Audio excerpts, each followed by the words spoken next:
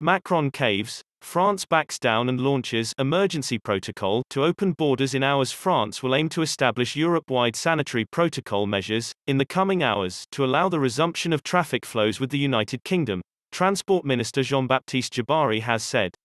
It comes as trade was disrupted after France banned hauliers travelling from the UK due to fears over the spread of the more infectious strain of coronavirus.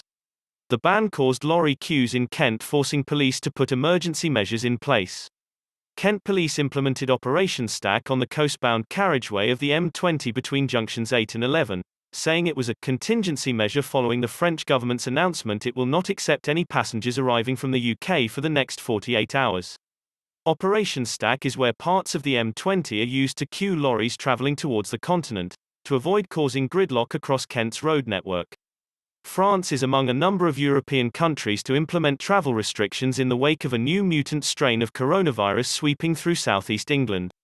The country announced on Sunday it was suspending all traffic, including freight and passenger transport, from the UK for 48 hours, with Prime Minister Boris Johnson to chair a meeting of the government's Cobra Civil Contingencies Committee on Monday in an attempt to address the situation.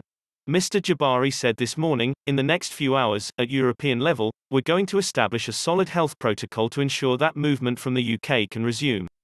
Our priority, to protect our nationals and our fellow citizens. Transport Secretary Grant Shapps stressed emergency measures were being put in place to cope with a backlog of lorries heading for the Channel ports. But he sought to play down the potential impact, making clear container freight was not hit by the ban on people crossing the border. Richard Burnett, chief executive of the Road Haulage Association, RA, said the disruption could cause problems with fresh food supply in the run-up to Christmas.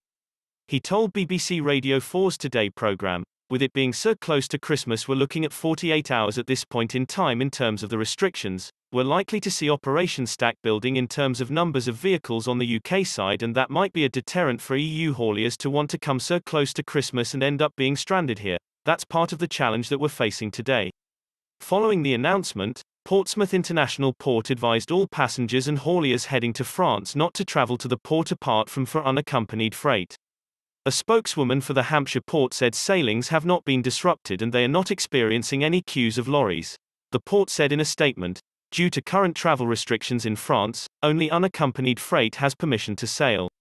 Passengers and accompanied freight vehicles are advised not to travel to Portsmouth as they will be unable to sail as planned. Meanwhile, Port of Dover Chief Executive Doug Bannister has called on the UK and French governments to allow lorry drivers to resume travel across the Channel as soon as possible.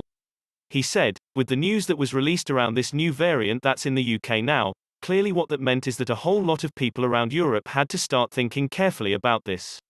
But the one thing that we did see is, certainly during the first lockdown back in March and April, we did see that lorry drivers had been exempt. At the same time, supermarket chain Sainsbury's warned salad leaves and citrus fruits could be missing from supermarket shelves as a result of restrictions on UK-France trade. The supermarket giant said the ban on freight hauliers from the UK could affect food supplies, but assured customers that crucial Christmas dinner supplies are available and already in the country.